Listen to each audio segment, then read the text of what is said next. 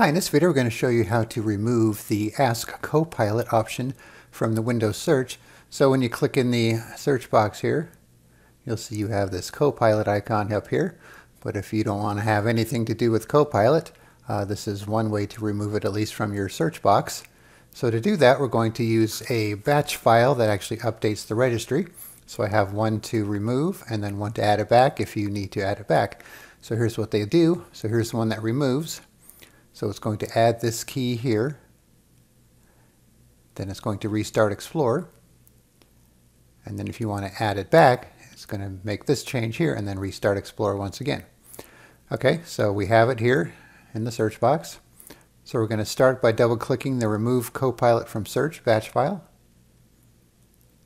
It'll just flash a DOS box there real quick.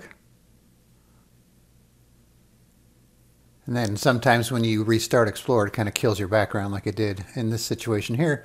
Now if we go back to search, you'll see that it's gone from the top. And if we want to add it back, just double click the Add Copilot to Search batch file. I'll flash another command window there. And now you can see we have it back. Alright, so I will put a link in the description where you could download these two batch files and then you could remove Copilot from your search box. Alright, thanks for watching and be sure to subscribe.